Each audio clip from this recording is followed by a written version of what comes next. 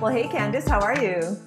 I'm good, thank you. It's good to be here. Yeah, welcome. I am so excited to have you on the show today. You and I met a few months ago, almost a year ago. You are a radio show host of What She Said and a bunch of other things, and we'll get into that in a minute. But I had an opportunity to be on your show, and I definitely wanted to bring you back onto mine now that I've started This Is 50. And I think it's kind of a similar message. What She Said, you're all about enabling women to pursue their personal and professional careers through the lens and I guess through the stories of other women who are also building professional and personal careers type of thing. So I wanted to bring you on the show because I know that it hasn't been a smooth sailing ride for you, to say the least. Definitely have you have a great story though. It's a good story because I don't think it's not something that is definitely only for you. I mean, I think we've all kind of, I found myself a lot in your story when I've talked to you before. So I'm just going to hand it over to you. I want you to take us through a little bit about your background, how you got into the talk show business, and yeah, just lay it on us. I think, if I could find a way to describe what I do, I think it's probably just, I just allow myself to be pushed in directions, whatever direction life is taking me. I just kind of go, all right, well, this looks like fun. And how I ended up here at this point at 52, I mean, I never ever would have thought I would be doing this. I couldn't even have imagined this really. And so, when I started out, I was in the school supply business, like a long time ago when my kids were really little. I did this school supply business with a friend, and we had no marketing budget. And somebody said, oh, you should get on Twitter. And I was like, what is that? Like, this was just in the early days of Twitter. So I was a very early adopter of Twitter. And I thought, oh, what a fun way to promote my business. And I got on and I was hooked. I mean, this social media thing was fun. I would laugh all day. Like, people were just funny on Twitter. It wasn't this polarized place that it is now. In the beginning, it was really about community and just there for the laugh, seeing what you could get in 140 characters to make people giggle. And I just started to find this incredible community of women in Ottawa and Toronto and Ontario, Canada. It was sort of just exponentially started to grow. And one of the people I met was Erica M., who, when I was, as a Gen Xer, I'm sure you know who she is. Yeah.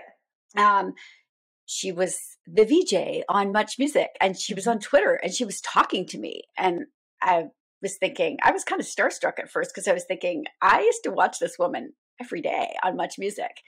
And she said, oh, I'm coming to Ottawa. Why don't we take this offline and meet in person? Like, I'm having this, why don't everybody come down to a coffee shop? So we, a group of us went down, we met her, had a coffee, and because I had just started this business and she had just started her business, YMC, which was the Yummy Mummy Club.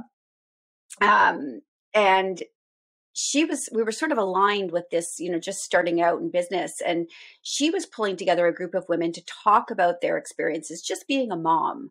Mm-hmm. And as I was sitting there, I was struck with this idea, and I just pitched her and I said, do you have anybody writing for you who's been a stay-at-home mom and is now getting back into the workforce? And she said, no, I don't. And I thought, this is not a bad way to promote my business. This is like a stealth way to promote my business because I have no budget. And so I started writing. And the funny thing about that is I had never written for anybody outside of my diary. I wasn't even sure if I could do it, to tell you the truth. And I was, just on the fly, just pitching this idea, which was crazy. And she said to me, yeah, send me something. So I went home and I wrote this article and I sent it to her, and I sent it to Sharon, who is a dear, dear friend of mine now, who also worked for Eric at the time.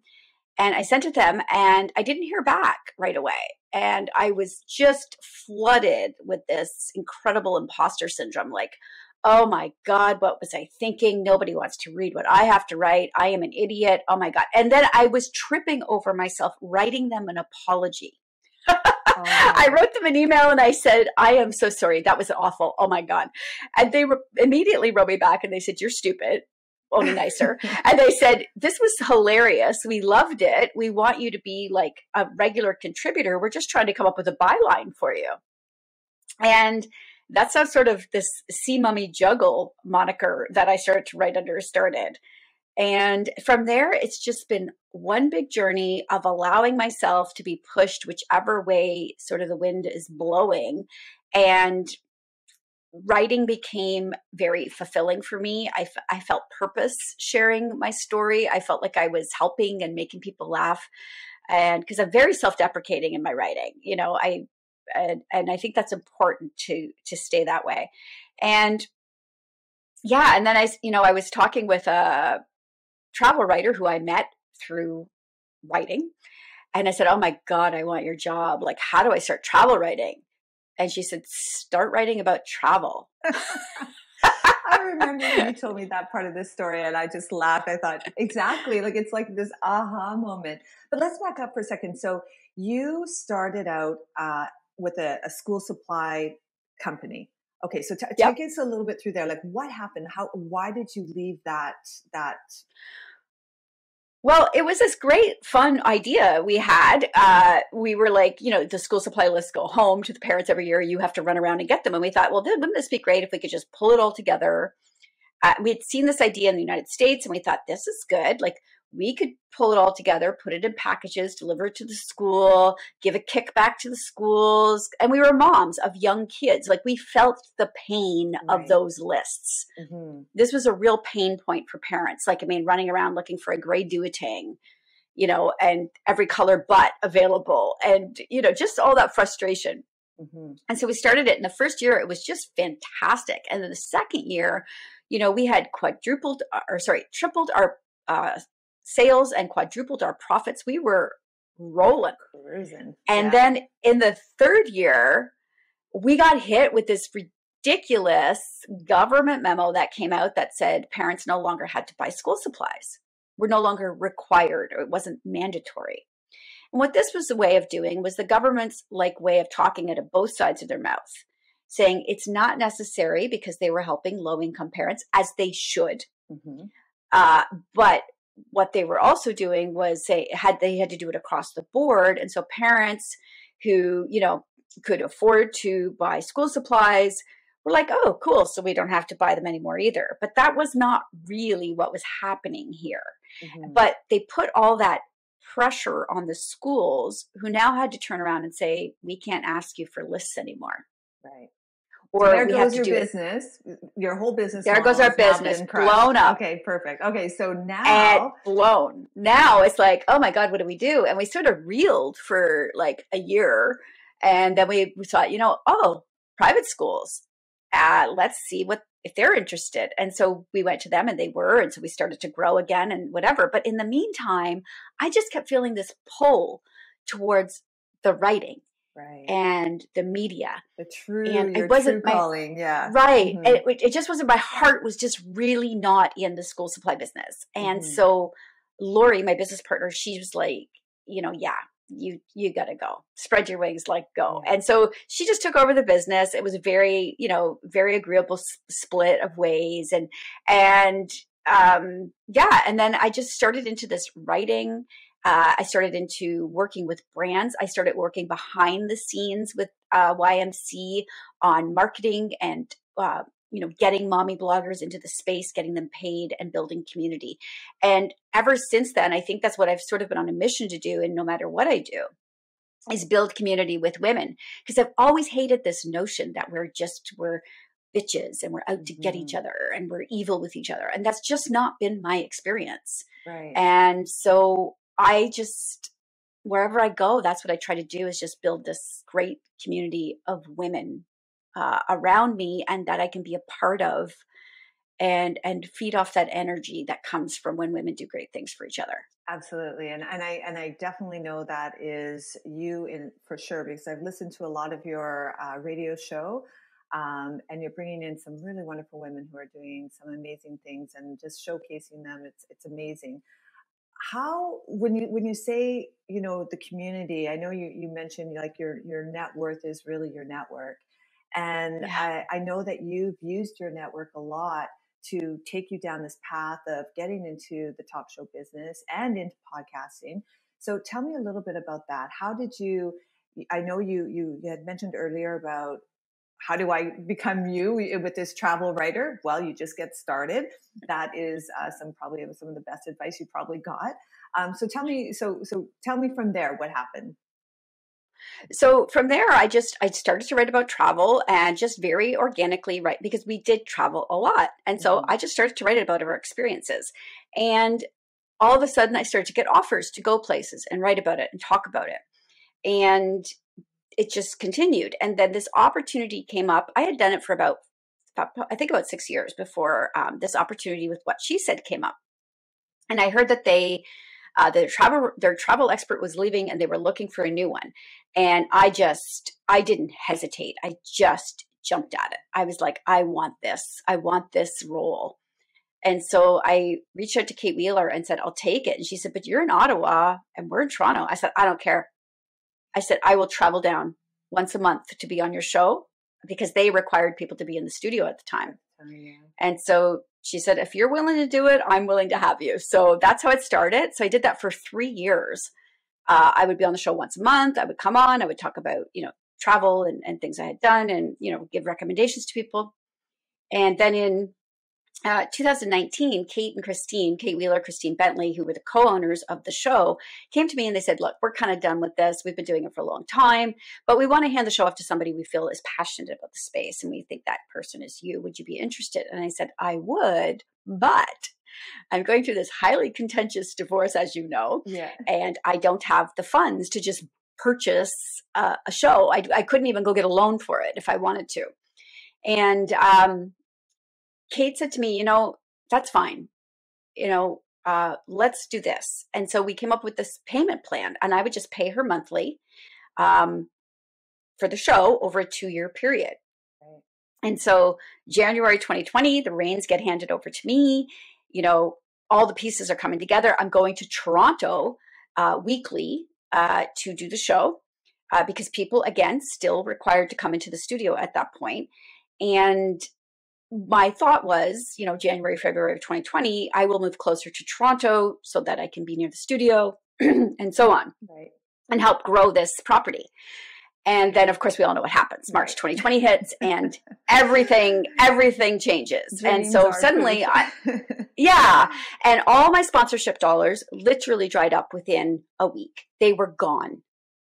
Every single business that was sponsoring my show said, see ya. And they exited stage left because everybody was nervous, right? We didn't know what was coming. And I was suddenly at home with my 2 teenage daughters. We had a third living with us. I had taken in a friend of my daughter's, so I had a third that was with me.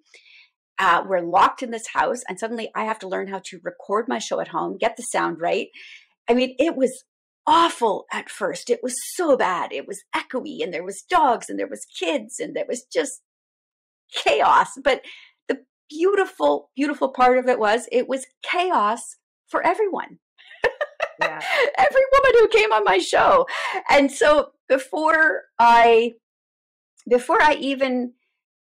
were using the words she-cession and how women were disproportionately affected, I knew it. I knew it within the first week because I could see the stress and the strain on every single woman I was interviewing who were worried and sick. Like, what is happening? This was scary.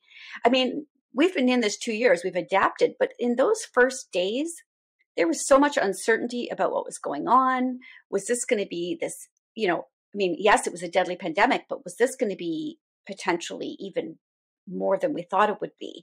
There was so much to think about and contend with. And it was kind of at that time that I realized What She Said had to be a vehicle for women's voices. And I don't want to say controversial stance, but I made a stance and said, from here on, only women on my show. And if you have a business and you want to come on my show and, do a segment, then go find a female voice to represent your brand. I've turned down businesses who've said, well, we only have a male spokesman. I'm like, well, that's unfortunate. Then you should probably work on diversifying and getting a woman to be a spokesperson as well. And a lot of businesses, they were like, oh, you know what? We actually have somebody who we'd like to groom for this role. So let's get her on your show. And that was great. And sometimes they'd go, no, sorry, we just don't have anybody. I'd say, that's fine. We're not a fit. And so that sort of defining what the show meant was very empowering to me. And I hope very empowering to the women that started to come onto my show, realizing it was sort of a mansplaining free zone. They could speak freely on all topics. I mean, there's nothing we don't discuss. But if there's a man who could talk about it, there's a woman who can talk about it. That's sort of been my I view love on it. that. I think that's wonderful. And actually, I didn't know that part of the story. So it's really interesting. I didn't know that you had I've always known you just only have women on the show. So that's really good, good story. So you don't have the money to purchase this show, but it's essentially been your life over the past, how many years was it that you were working with? Well, I was with them for 3, Right. and then I took over the show in January of 2020. Right. So you don't have the money. Yeah. COVID hits, and you guys agree to make some payments, monthly payments to take over the show. COVID hits, and everything sort of dries up. Right. You're pivoting. Yeah. So I mean, I'm still unfortunately going through this highly contentious divorce, but now we've thrown in a pandemic. That. Yeah. Yeah, and so we'll get to that in a second. And then but the problem was I have this massive commitment now to Kate and Christine to purchase the show. And I'm like, oh my gosh. So I am digging into my personal savings at this point. I'm pulling out of my RSP, like I'm continuing because I just believe in this property so much. And I just, I'm committed. So I'm bootstrapping it. I'm pulling out of every savings account I have to keep it going. And a year goes by, and the show's really struggling, as everybody is. And I get this call from Kate, calls me and says, I believe it was like October of 2021. Oh, yeah. No, was it? I can't remember now. Anyway, it was a year goes by. And she calls me and she says, it was October of 2020. And she calls me and she says, we're coming up on 1 year and we're done. And I was like, what do you mean we're done? And she said, I know, this has been hard. And you haven't asked for it and you haven't said anything. And I just know this has been hard. And I bawled. I'm crying right now, actually. I got choked up. I couldn't talk and I just sobbed. And I was so incredibly grateful to Kate for recognizing that. Right. And that is the most beautiful part of this community, of being part of this really supportive community, is that you often don't have to say anything. Women just know. We just know what we're going through.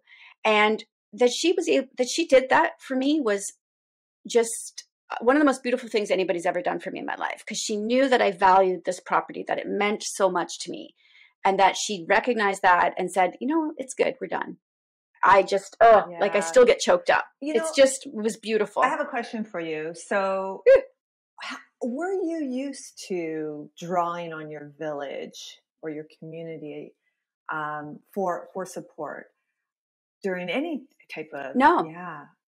Right. No, I'm like Miss Independent. Mm-hmm. I can do it on my own. Thank you very much. And interestingly enough, I was always about, I am here to pump you up. Mm-hmm. I am here to do for you. Exactly. And in the last couple of years, it's just been given back to me 100-fold. I am just so grateful and so damn lucky, because it's just been given back to me 100-fold. Right. And so in your mind, it's Kate? Kate Wheeler, yeah. Kate calls you and says, okay, we're done. You're like emotionally, wow, I can't believe this is happening. And so you accept the gift, if you will. And then what happens now? So now you've got the show, you're full on, you're committed to it. We're sort of coming out of COVID a little bit. I think we still, in this part of the story, we still have maybe about another year or a year and a half left in COVID. Yeah. Yeah. So then what's going on? So, again, through all this point, I'm going through this divorce, and, it's hard to keep my show on the air because I interview 6 women a week. Um, because my budget was so restricted, I still am the, I find the interviews, I arrange the interviews, put them in the calendar, do them, conduct them, produce them, put them out on social media. It's a lot. And so I'm doing all of this. And in the meantime, because of this divorce that I'm going through, my children are suffering. You know, mentally they're struggling, and they're just not doing well. And because we've also thrown them in the middle of a pandemic, um, I cannot. I mean, my children, my daughters, I just I have the utmost respect for them. Really, they have come through life's biggest challenges. Uh, Not easy. Divorce is not easy for kids. Having to move schools, and then right when they're ready to spread their wings, start rebelling, seeking independence, we say, "Hey, by the way, you can't see anybody and you can't go anywhere." You know, I mean, kudos to these kids, really, who have come through this. But I give special props to mine because they also were dealing with other things. And of course, as all of this craziness is whirling around us as a mother, it's just instinctual. When your kids are crumbling, you're crumbling. Can't help it. And so I was pulled from work the entire time. I was having a hard time focusing.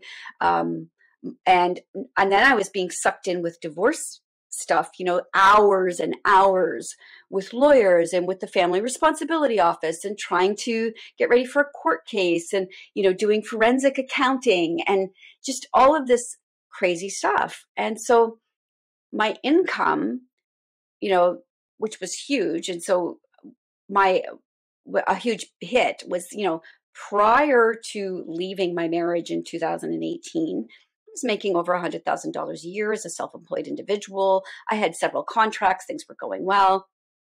And then, yes, some of that dried up during the pandemic, but also, if you're not in this space, if you're not front and center in media, people forget about you really quick. And so sponsorships started to dry up. And I wasn't the kind of person to get on social media and share my story. They say you should share from scars, not wounds. And so I was like waiting to be scarred, not wounded. And that, I'm still being wounded, frankly, but it's getting better. So I wasn't sharing, so I just wasn't in the space. And I went from like 100,000 to $16,000 in income. That was devastating. My ex-husband stopped paying child support. He never paid spousal support, and he simply refused to get a divorce. He just wouldn't participate in this process.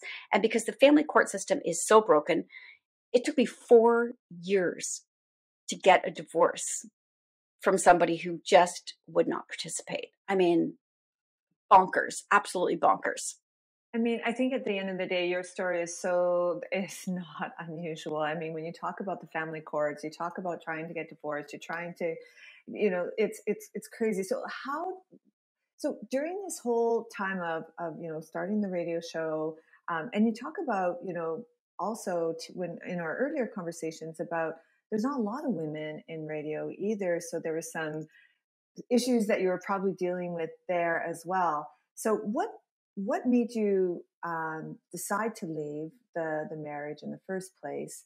And because I think like when we get a little bit older, in our 50s especially, I think there's a lot of women that are probably sitting there thinking, oh, I probably need to leave my relationship, but they really don't know how to leave. And some of them can't even financially afford to leave.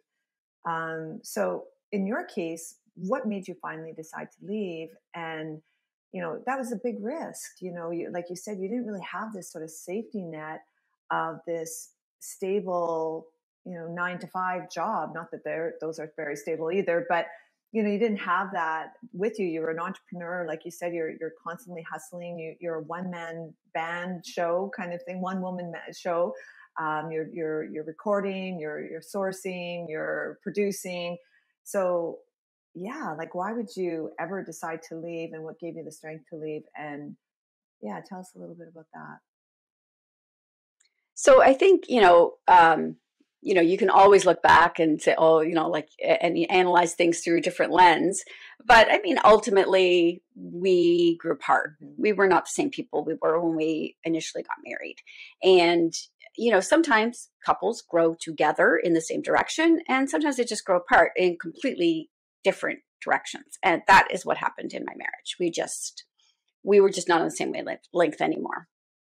And the catalyst, the incident that prompted me to leave, I don't really want to. We don't need to get into that too much, but suffice it to say, it was enough of a push for me to sort of burn it to the ground and say, "This is it. I'm done. Like, I cannot take another minute of this," and I just left. And it was not graceful. It wasn't wonderful. It wasn't, it was just, I had pent up frustration and anger, I think, so long that this one moment just pushed me to say, yeah, I cannot do not another second of this. And, and from there, it just dissolved into chaos. And, I tried to have it go to a mediator, and, to handle it that way. And he just wasn't having any of it. And I sort of knew what was coming. Yeah. Who you're married to. I sort of knew that there was going to be difficulties. And he had laid all that out in a bunch of emails to me early on in the separation of sort of what was to come. But I thought, he's angry, right? Like, he'll calm down. He'll come to his senses, right? Because what other choice is there? Well, I found out what the other choice was, just pure vindictiveness, and just kept going and going with that path. And then in December of 2021, the judge had finally awarded me the home to pay for the equalization, spousal payment, back pay of child support, and so on. And when I came walking into the home, he had caused over $200,000 in damage intentionally to the home. Shut the power off at the source, flooded the basement. It had been sitting that way for about a month. There was mold growing all over the walls, the ceilings. We had to pull all the moldings out of the house, like the floors and ceilings, and there was mold growing behind them. Like, mold's insidious. It gets into everything. So just even to remediate the mold out of the house was about $30,000. And that is, unbelievable. So of course I have to go back to the judge and say, what are we going to do about this now? Right. And so, we were able to seize some personal assets to help pay for the damage, but it will never, ever cover the damage. It's all uninsured. Yeah. And then through that process, just finding out, really, really getting a grasp of how broken the system is. Like, the police wouldn't charge him because they couldn't prove intent. And this was a civil matter. I mean, it's just so crazy. And the even crazier part of this to me was, I thought, oh, wow, like, look at how extreme this case is. This is unbelievable. Well, women started to come out of the woodwork to me, sending me messages. This happened to me. This is my story.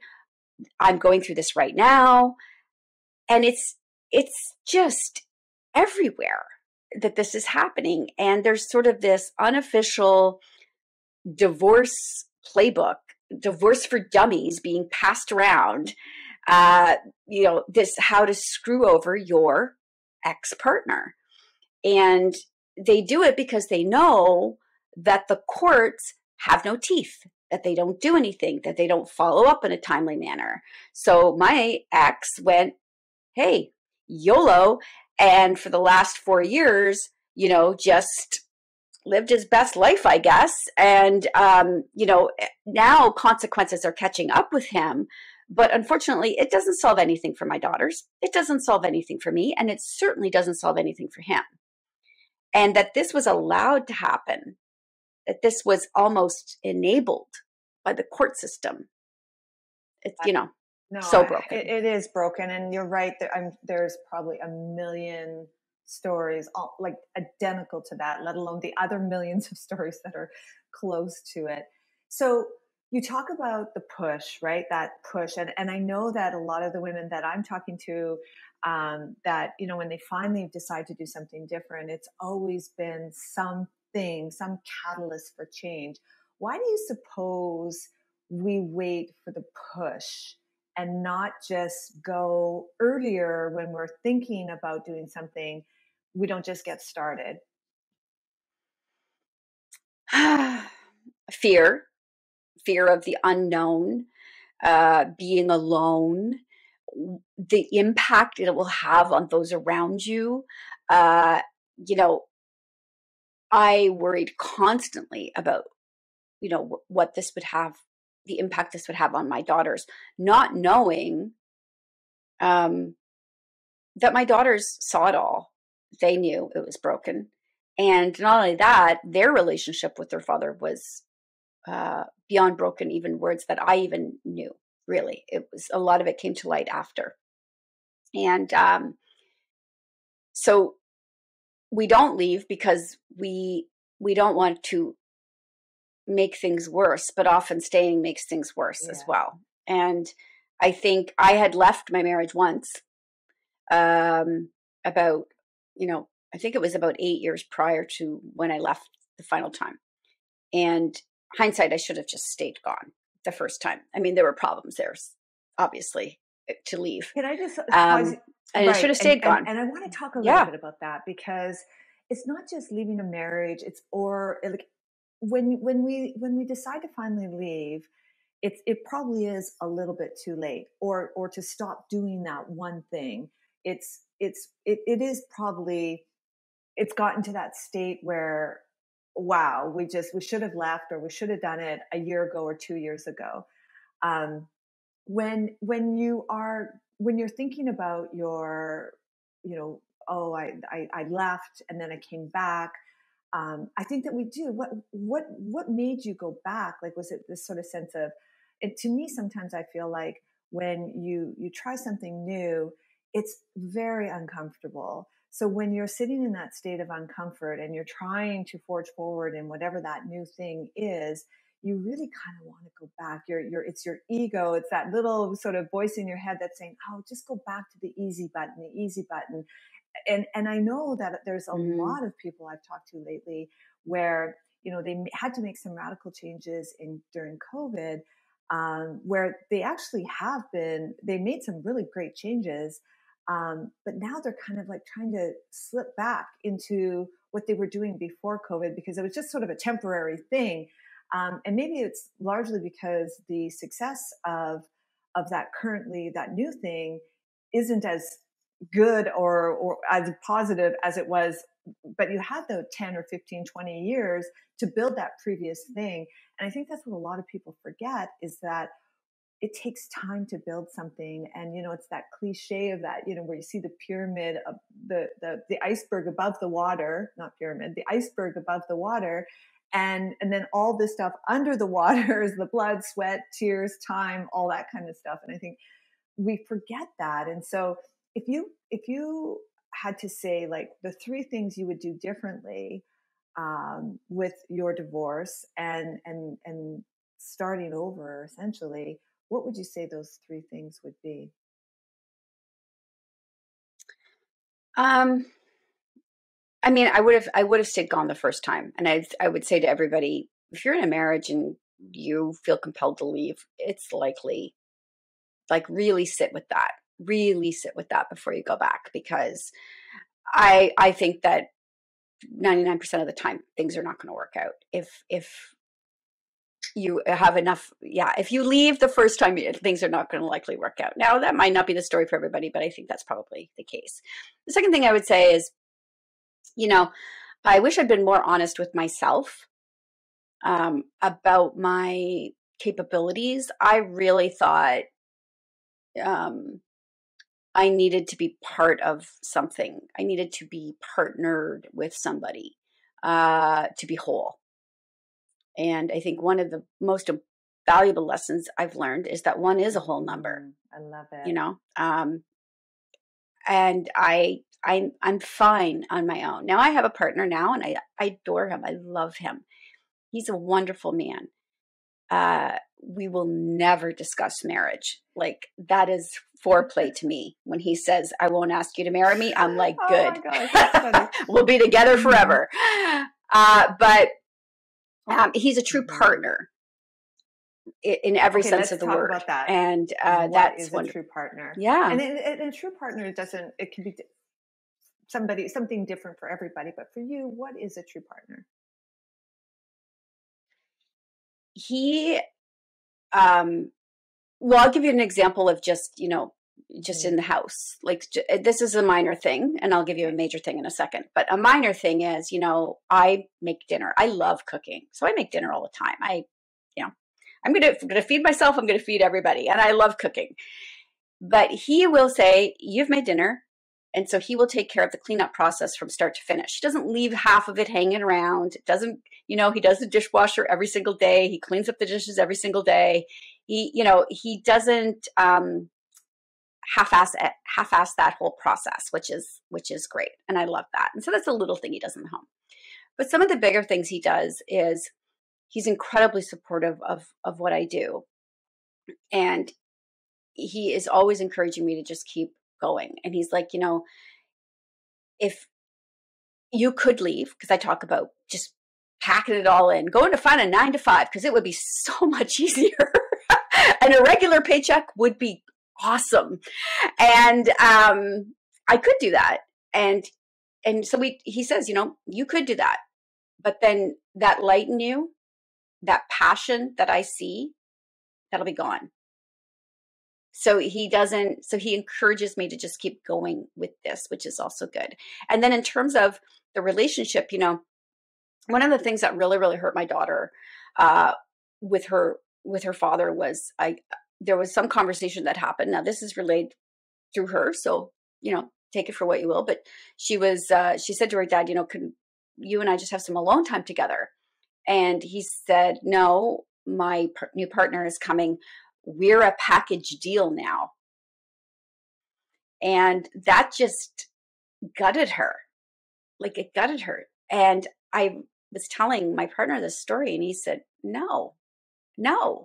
He said, you're a package deal with your daughters. It's not the other way around.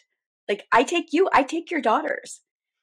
And he has been that invested in their lives and to make it better for them because it means so much to me. And that has been crucial, I think, in just building that trust between us. And I really lucked in. But I also know that I can 100% do it without him. And not that I'm getting rid of him or anything, but I do know that I could also do it without him. And that power didn't come to me until much later in life.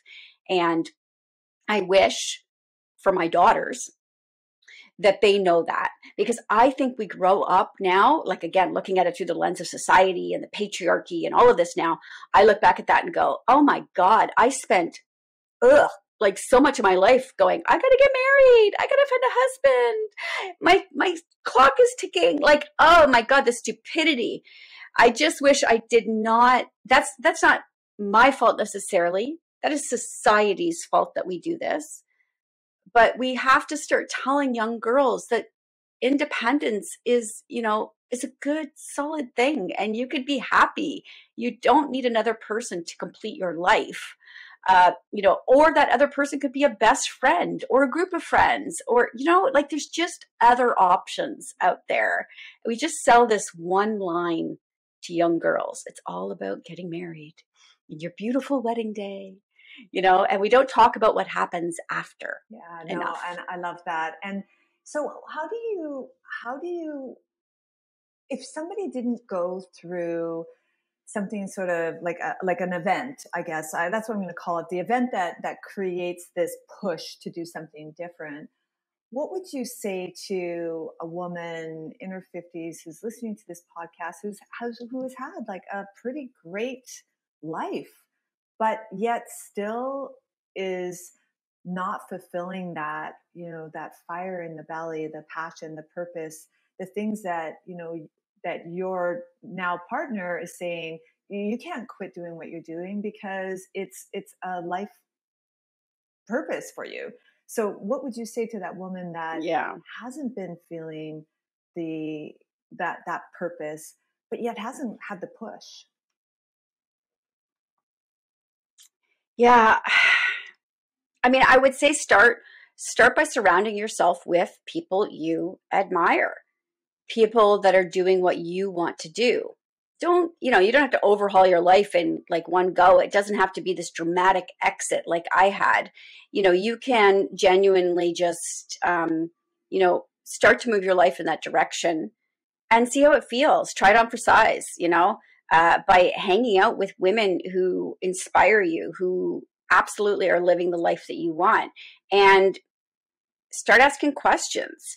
Women have been like, again, I'm not a gatekeeper. If you want to know how I got in this business, we can talk about it anytime. And most of the women that I know are also not gatekeepers, but this isn't complicated information, Right. right? This is, like I said, you want to write about travel, start writing about travel. you know just start doing it. And it's not going to be like, nobody jumps into this business and is an immediate success, or any business for that matter. But yeah, definitely find people to role model, look for mentors. I mean, that's what I would say is the Yeah, I place to love start. that. I love And that. yeah, it doesn't have to be this extreme exit. Just look for people first and build up that little group that supports you, that understands and can empathize with you. It's really important. And depending on where your relationship's at, like how loving or unloving it is really going to depend on that conversation with your partner as well, right? If you still have a mutual respect for each other, if you're still sort of on the same wavelength but not really, but you're more roommates than lovers, then maybe you can just have a normal conversation about that and what that looks like and how you can move up forward. But if there's like a lot of stress and tension and hatred, really resentment, like you can move from love to hatred in a marriage pretty quickly. If you're at that point, yeah, I would start. Life's too short. Even after everything I went through, how painful and awful and terrible it was, still glad I'm not living in that marriage, because that was stress Right. every day. Yeah, no, I love that. So it's drawing your community. It's finding, even just one or two people that, you're thinking, oh, maybe I kind of want to do something like this. So you go out, you find those people, you start to have a conversation. And then at that point, like, I want to be a travel writer. Like, you wanted to be this travel writer. How do I be you? Yeah. You just get started. And that, I think, is so important. I know that a lot of people have asked me, like, how did you start your podcast, Lynette? Like, how did you get started? And I thought, oh my God, should I give them this like really crazy story, or should I really just say what I did? And I thought, I created this podcast, and I actually drew on my time with you, and I asked you what platform were you using? Perfect. What mics and stuff. Yeah. I'm a little bit limited. I don't have a lot of room in my luggage, so I don't have the beautiful mic. I still use these unprofessional. A couple of people have said, "Oh, they're so unprofessional, Lynette." Honest to God, I really don't care. For me, it's more about bringing just really good content into the world, that and showcasing women's stories. But yeah, so it's just getting started. It really, I thought about it and I did it. Like, we came up with a name. I think Yeah. it probably was maybe 2 hours of my time. Purchase Riverside.fm. This is what the platform we're using. and just got started, reached out to my community. Hey, you want to be on my podcast? I really admire who you are. I'm going through my Instagram account. Oh, I've never met this woman. Now I want to meet her, and now I want to hear her story. And it's been really interesting. And so I think the key message there is set yourself down a path, and those things start to show up for you. And that's exactly what happened to you. You got into the travel writing, you really drew on your network, and then found the show, and then purchased the show. And I think you're bringing some really great messages to everybody. So Candace, you're a wonderful woman. You're definitely a strong, resilient woman. And I think your story is worth sharing, and thank you for sharing it. And I want to thank you so much for being on my podcast today. So where can people find you, Candace? Oh gosh, I have so many channels now. I have a hard time keeping up. Yeah, so I mean, you can find me, honestly, if you Google Candace Sampson, you'll find a whole bunch of hits. But whatshesaidtalk.com is radio podcast.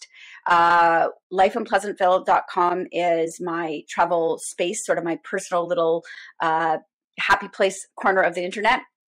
And on social media, you can find me at Candace Said on TikTok and Twitter, Life in Pleasantville, and What She Said Talk. So there's all kinds of channels you can find me. Awesome. I'm around, basically. So I love to go to whatshesaidtalk.com because everything is there and you can link to it everywhere. So that's where I'm going to put it in the show notes where you are. And Candace, thank you so much for being on the show today. And I really, really, really appreciate it. And I hope to see you soon.